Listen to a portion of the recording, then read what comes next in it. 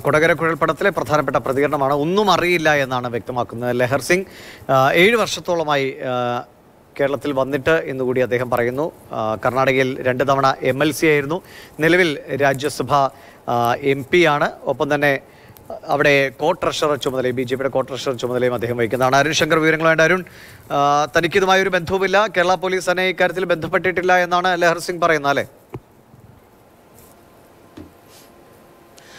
തീർച്ചയായിട്ടും കൊടകര കുഴൽപ്പണ കേസ് ഇപ്പോൾ ബിജെപിയെ വെട്ടിലാക്കിയിരിക്കുകയാണ് പുതിയ വെളിപ്പെടുത്തലുമായി ബന്ധപ്പെട്ട് ഈ വിഷയത്തിൽ സംസ്ഥാന പോലീസ് ഇഡിക്ക് അയച്ച ഒരു റിപ്പോർട്ട് ഇപ്പോൾ പുറത്തു വന്നിട്ടുണ്ട് ആ റിപ്പോർട്ടിലാണ് ലെഹർ സിംഗിന്റെ പേര് എടുത്തു പറയുന്നത് ലെഹർ സിംഗിന്റെ പേര് പറയുക മാത്രമല്ല ചെയ്തിരിക്കുന്നത് അദ്ദേഹത്തിന്റെ ഫോൺ നമ്പരും നൽകിയിട്ടുണ്ട് ഇദ്ദേഹം വഴിയാണ് കുഴൽപ്പണം എത്തിയിരിക്കുന്നത് എന്നുള്ളതാണ് ലഭിക്കുന്ന സൂചന എന്നാണ് റിപ്പോർട്ടിൽ പറയുന്നത് ഇതിന്റെ അടിസ്ഥാനത്തിൽ നമ്മൾ ലെഹർ സിംഗുമായിട്ട് ബന്ധപ്പെട്ടു പക്ഷേ അദ്ദേഹം പറയുന്നത് ഇതിനെക്കുറിച്ച് തനിക്ക് ഒന്നും അറിയില്ല സംസ്ഥാന പോലീസ് കേരള പോലീസ് ലെഹർ സിംഗിനെ ബന്ധപ്പെട്ടിട്ടില്ല അതോടൊപ്പം തന്നെ സംസ്ഥാന നേതാക്കളുമായി തനിക്ക് മുൻപരിചയം ഇല്ല സംസ്ഥാന അധ്യക്ഷൻ കെ സുരേന്ദ്രനെ തനിക്ക് നേരിട്ട് അറിയില്ല വി മുരളീധരനെ മാത്രമാണ് അറിയാവുന്നത് അദ്ദേഹം കേന്ദ്ര പാർലമെന്ററി കാര്യ സഹമന്ത്രിയായിരുന്ന സമയത്ത് ഉള്ള ബന്ധമാണ് അതിനപ്പുറത്തേക്ക് സംസ്ഥാന നേതാക്കളെ ആരും തനിക്ക് അറിയില്ല ഇത്തരമൊരു ഇടപാടിൻ്റെ ഭാഗമായിട്ടില്ല എന്നുള്ളതാണ് ലെഹർ സിംഗ് നമ്മളോട് വ്യക്തമാക്കിയിരിക്കുന്നത് അതോടൊപ്പം തന്നെ അദ്ദേഹം എടുത്തു പറഞ്ഞൊരു കാര്യം തൻ്റെ അനുവാദം കൂടാതെ പേര് വാർത്തകളിൽ പരാമർശിച്ചു കഴിഞ്ഞാൽ അതിനെതിരെ ക്രിമിനൽ ഡിഫമേഷൻ ഫയൽ ചെയ്യും എന്നുള്ളതാണ് എന്തായാലും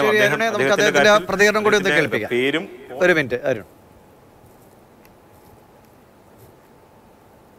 Good evening. I just called you. No. See, I don't talk on the phone because a lot of fraud is taking place. No. Okay. So I don't want to talk to any unknown person. So are you aware of any news regarding this? No.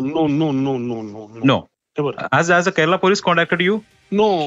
See, all these things I will not answer on the unknown people. Nobody. So can I come to your office? So could you give your address so I can come your? No. Why? Nobody. I have nothing to do with the Kerala. Or I never went to Kerala. And I don't know anything about Kerala. Because your name is in the police report and we got your number from that report. That's why I am asking. No. So you said that I know nothing about. I have not heard anything about that. You have no connection with the Kerala BJP. No. Never in my life. So you are the sitting BJP MP now? Of course. So you have no connection with the Kerala BJP leaders or anything? I never visited Kerala. I know nothing about that. It is a news for me. So how your name is coming in the police report? That you ask them now. You ask them. And I'm generally see these days you don't talk on unknown numbers for unknown things. But so that I know. Okay? That I know because I'm. But that's why I have nothing to do. So because all the Malayalam channels are reporting your name, including let them. Then I will file a defamation case against them. So you will file a defamation case?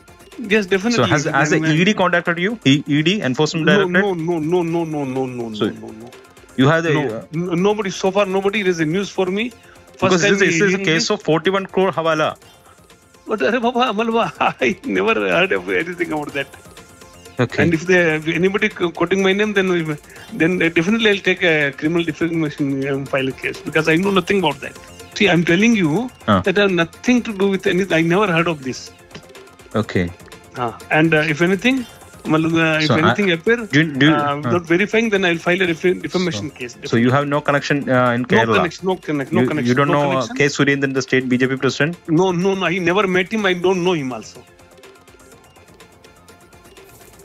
Arun Shankar തുടരുന്നുണ്ട് അരുൺ തനിക്ക് ഇതുമായി ഒരു ബന്ധവുമില്ല ബിജെപിയുടെ കേരള ഘടകത്തിലെ അല്ലെങ്കിൽ V മുരളീധരനുമായിട്ട് മാത്രമാണ് തനിക്കൊരു നേരിട്ടുള്ള പരിചയം മറ്റുള്ളവരുമായി പരിചയമില്ല ഇപ്പോൾ അദ്ദേഹത്തെക്കുറിച്ച് നോക്കുകയാണെങ്കിൽ തന്നെ ബിജെപിയുടെ കേന്ദ്ര പദ്ധതികളൊക്കെ കർണാടക സർക്കാർ അല്ലെങ്കിൽ കർണാടകയിൽ പ്രാവർത്തികമാക്കുന്നതിലൊക്കെ വളരെ ചുമതലകൾ അല്ലെങ്കിൽ നേരിട്ട് ഇടപെടുന്ന ആൾ കൂടിയാണെന്നാണ് മനസ്സിലാക്കുന്നത് നിലവിൽ രാജ്യസഭ MP ആണ് 2 തവണ MLC ആയിരുന്നു മറ്റെന്തെങ്കിലും കാര്യങ്ങൾ ഇപ്പോൾ ഈ പേരും സൂചിപ്പിക്കുന്നു നമ്പറുമാണ് ഈ റിപ്പോർട്ടിലുള്ളത് മറ്റേത് രീതിയിലാണ് ഇദ്ദേഹത്തെ കണക്ട് ചെയ്യുന്നത് തുടങ്ങിയ വിവരങ്ങളൊന്നും പോലീസ് അതിൽ വ്യക്തമാക്കിയിട്ടില്ല ഇപ്പോൾ അദ്ദേഹം പറഞ്ഞ പോലെ അദ്ദേഹത്തിന് ഇനിയൊരു നിയമ പോരാട്ടത്തിലേക്ക് പോകേണ്ട സാഹചര്യമാണോ ഈ വാർത്തയുടെ അടിസ്ഥാനത്തിൽ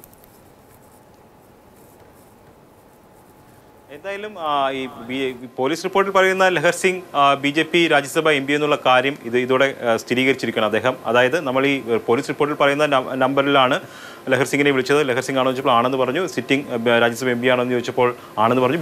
BJP നേതാവാണെന്നുള്ള കാര്യത്തിലും അദ്ദേഹം സ്ഥിരീകരണം നൽകുകയാണ്. അതായത് പോലീസ് റിപ്പോർട്ടിൽ പറയുന്ന ലഹർ സിംഗ് BJPയുടെ രാജ്യസഭ എം പിയായ ലഹർ സിംഗ് ആണെന്നുള്ളത് ഉറപ്പായിരിക്കുകയാണ്. പക്ഷേ അദ്ദേഹത്തിന് ഈ കേസുമായിട്ട് ഒരു തരത്തിലുള്ള ബന്ധവുമില്ല. താൻ ആദ്യമായിട്ടാണ് ഇങ്ങനൊരു കേസിനെ കുറിച്ച് കേൾക്കുന്നത്. സംസ്ഥാന പോലീസ് തന്നെ ബന്ധപ്പെട്ടിട്ടില്ല.